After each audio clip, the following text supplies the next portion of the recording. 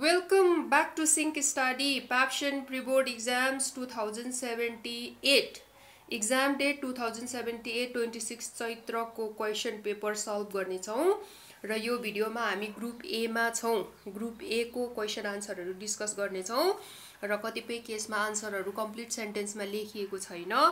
Important पोइन्ट्सहरु कीवर्डहरु लेखिएको छ, तपाईहरुले त्यसमा ध्यान दिनु होला।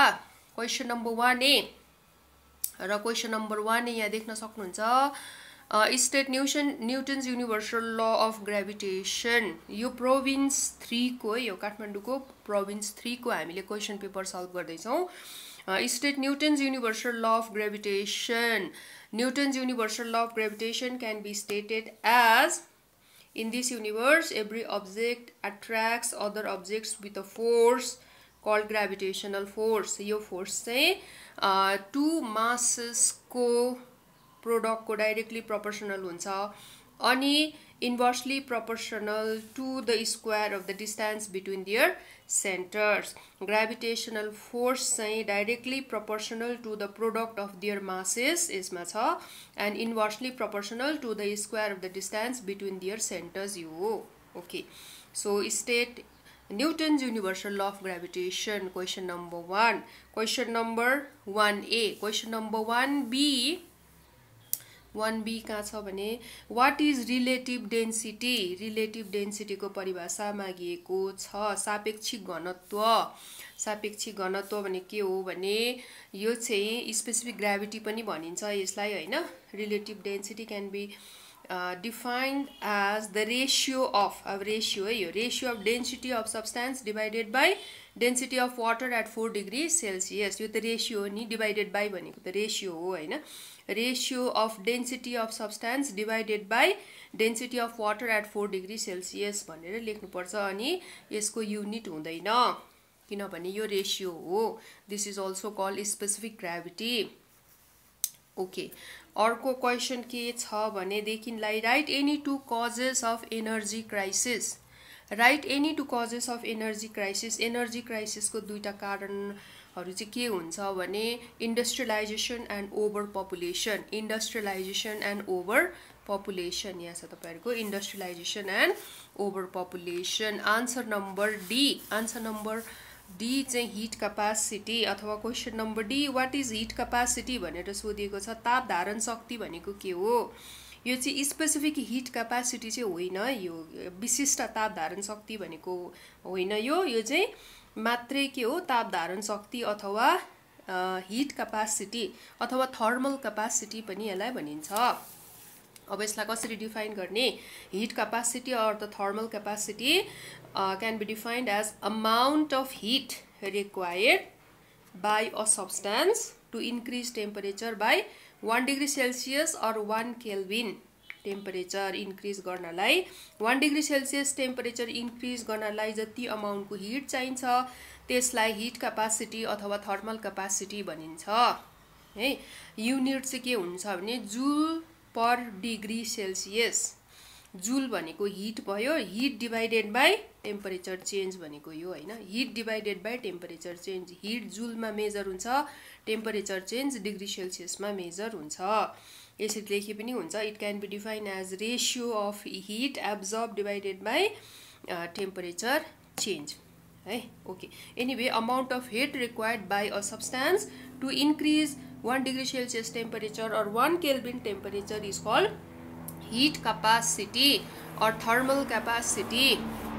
अर्को क्वेशन के छ भने देखिनलाई क्वेशन कहाँ छ भने यो ओके हामी कहाँ छौं भने what does an inverter do? इन्भर्टरले के काम गर्छ भन्ने क्वेशन छ। इन्भर्टरले के काम गर्छ भन्ने इन्भर्टरले इलेक्ट्रिकल एनर्जी स्टोर गर्छ हैन। इन्भर्टरले हामीलाई थाहा छ यसको काम के हो भनेर हामी इन्भर्टर प्रयोग गर्छौं कोही बेला हाम्रो लाइन गएको बेलामा र चाहिँ इन्भर्टरले चाहिँ करेन्ट इलेक्ट्रिसिटी स्टोर गर्छ। इन्भर्टर स्टोर्स इलेक्ट्रिकल एनर्जी भनेर लेख्नु पर्यो। अब यो कसरी स्टोर गर्छ भने जुन चाहिँ अल्टरनेटिङ चार्जिङ भइराखेको बेलामा अल्टरनेटिङ करेन्ट चाहिँ डाइरेक्ट करेन्टमा चेन्ज गर्छ। Alternating current gets converted into direct current अनि इन्भर्टरले चाहिँ करेन्ट चाहिँ डाइरेक्ट करेन्ट को रूपमा स्टोर गर्छ यसरी। अनि जब यो युजमा आउँछ हामीले यसलाई प्रयोग गर्छौं त्यतिखेर चाहिँ यो direct current changes into alternating current इन्भर्टरले नै यो डाइरेक्ट करेन्टलाई अल्टरनेटिङ करेन्टमा चेन्ज गरेर के गरिन्छ इलेक्ट्रिसिटीको फ्लो गर्छ ओके र एनीवे इलेक्ट्रिकल एनर्जी स्टोर गर्छ भन्ने आन्सर हो yo what is transition element भन्ने क्वेशन सोधिएको छ transition element what is transition element है ट्रान्जिसन तत्व केलाई भनिन्छ भनेको छ ट्रान्जिसन एलिमेन्ट भनेको डी ब्लक एलिमेन्टहरु हो यिनीहरु हैन बिच भागको पिरियोडिक टेबलको किनभने D electrons are being filled in D subshell D सबसेलमा चाहिँ इलेक्ट्रोन फिल भइराख्ने हुनाले यिनीहरुलाई चाहिँ डी ब्लक एलिमेन्ट्स भनिन्छ डी ब्लक एलिमेन्ट्सहरु चाहिँ ट्रान्जिसन एलिमेन्ट्सहरु हुन् हैन अनि यिनीहरु चाहिँ कुन एलिमेन्टहरु all sub group be एलिमेन्ट्सहरु sub group be मा जति एलिमेन्ट छ सबै चाहिँ ट्रान्जिसनमा आउँछ प्लस ग्रुप 8 को चाहिँ एलिमेन्ट्सहरु पनि चाहिँ केमा आउँछ ट्रान्जिसन एलिमेन्टमा आउँछ group 1b to 7b plus group 8 एलिमेन्ट्सहरु transition एलिमेन्ट्सहरु हुन् यिनीहरुलाई ट्रान्जिसन एलिमेन्ट भनिन्छ किनभने दिस एलिमेन्ट ट्रान्जिट थ्रु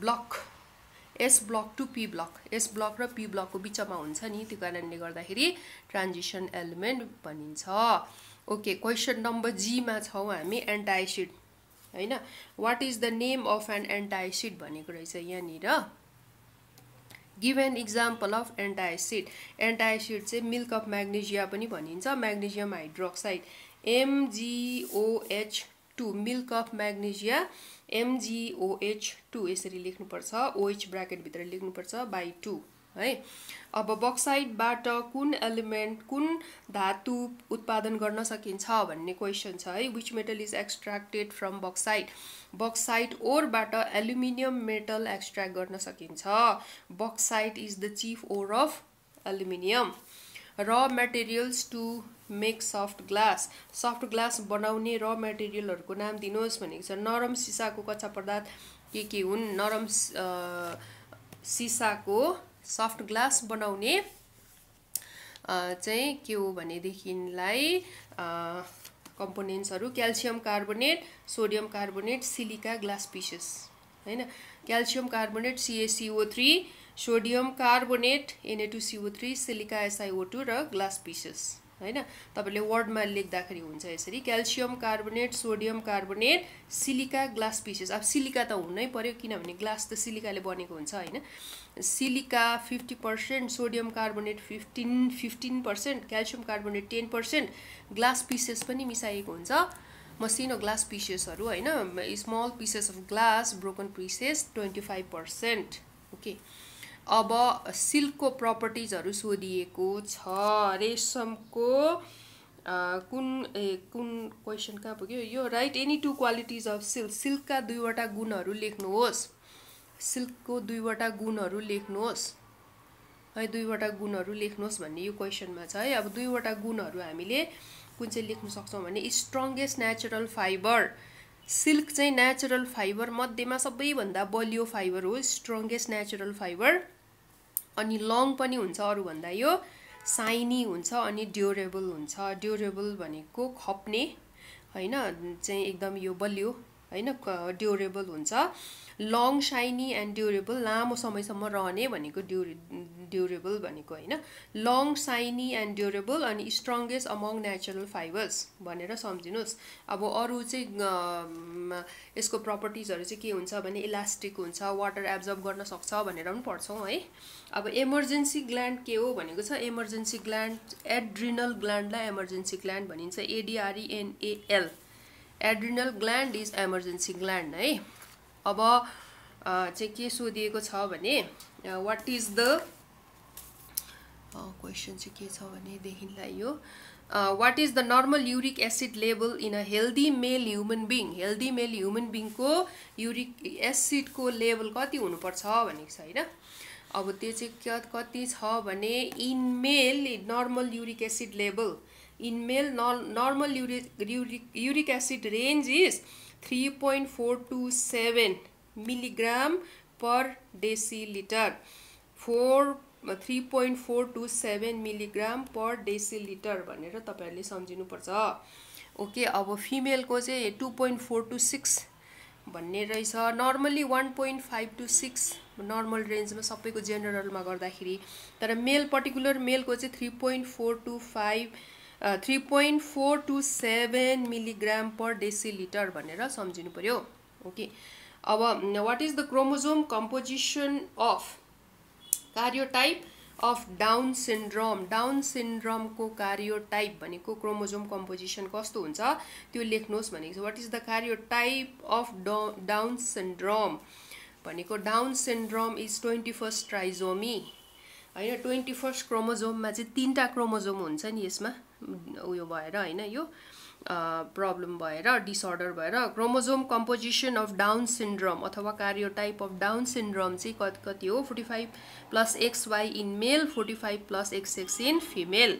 अब यो 44 हुने ठाउँमा 45 भयो के हैन, यो पनि 44 हुनुपर्ने हो, 45 भयो। 45 किन भयो भने 21st क्रोमोसोम पेयरमा चाहिँ दुईटाको ठाउँमा 3टा क्रोमोसोम हुन्छ, ट्रिपल क्रोमोसोम हुन्छ। त्यो कारणले यसलाई 21st ट्राइजोमी भनिन्छ।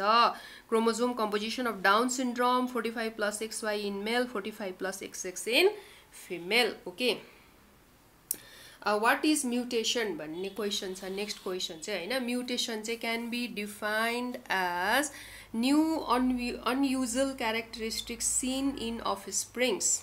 नयाँ अनयुजुअल प्रकारको चाहिँ क्यारेक्टरिस्टिक्सहरु अफस्प्रिङ्समा देखिन्छ। त्यो चाहिँ के को कारणले भने sudden drastic change in gene sequence अथवा chromosomal change, sudden drastic chromosomal change भएर चाहिँ न्यू अनयुजुअल क्यारेक्टरिस्टिक्सहरु अफस्प्रिङ्समा देखिन्छ, त्यसलाई म्युटेसन भनिन्छ। फर इक्जाम्पल के हो भने like to have horn on human being, right? Okay, 6 fingers in human being, like that. Okay, yes, unusual characteristics भनेको not normal हैन, abnormal characteristics हरु चाहिँ देखिने प्रोसेसलाई के भनिन्छ म्युटेसन भनिन्छ। अनि यी क्यारेक्टरहरु चाहिँ नेक्स्ट जेनेरेसनमा पास हुन सक्छन् किनभने क्रोमोसोममा जिनमा हुन्छ नि त यो। Okay, now which era is called time of एम्फिबियन्स भनेर सोधिएको छ। Era of एम्फिबियन्स is Palaeozoic era. Palaeozoic era भनेर भन्नु पर्यो एम्फिबियन्स हैन। Palaeozoic era, एम्फिबियन्स era 250 to 750 million years ago. 250 to 700 million years को ड्युरेसन को एरालाई चाहिँ पेलियोजोइक एरा भनिन्छ। यो चाहिँ तपाईहरुको प्रश्न। Okay, with this we complete this discussion.